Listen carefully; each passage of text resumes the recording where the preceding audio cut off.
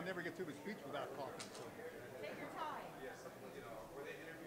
Mr. Ratner, we won't take a lot of your time since I know you're busy. I did just want to ask what your feelings were. I know you're a humble guy and happy to stay behind the scenes, but to get an honor like this, I mean, what does this mean to you? It's overwhelming. Something I never dreamt of. The night when I was when they told me I was going to be in the Hall of Fame, I was shocked. They somehow got my wife and my kids tested without my knowledge, and there they are behind me. So that was a magic moment for me. Now tonight I'm a little more nervous. That night I didn't have to think about it, but to be in this class with these guys, that's pretty special. We know obviously what you've contributed to the sport and really gotten it to where we are in terms of regulation. Are we at the finish line? Or is it? I mean, is it done? We're all good now. Are there things that still need to happen in terms of the regulation of the sport? Well, we were just talking about France. Excuse me. So there's a lot of stuff out there. There's South Africa. There's India. So it's never done yet. Last question I would ask for you. Okay.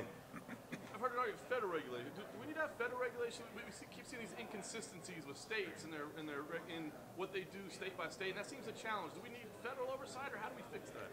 I don't think we need federal oversight, but what we need is this association of commissions, and they don't really have the power, but that's what needs to be stronger. But the rules should be the same in every state. It's terrible, and so should the medical standards be the same. I've been fighting for 20 years.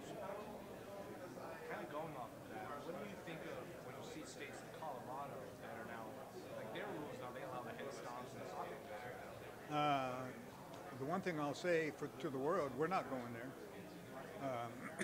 And I would tell the governor, I said, we would love to come to Colorado, but you have to have the right rules. And so I'm against that. There's no reason to have those. I don't understand why they would do that. So yes, I'm against that. I think in recent weeks, a lot of fans are kind of pushing back on the commission, specifically Florida, where you saw that boxing match that wasn't cleared in California, the whole thing in Florida, and then you saw the Evander Holyfield fight. Do you think there should be any sort of punishment for these commissions that will go against another state's commission, and you see what happens?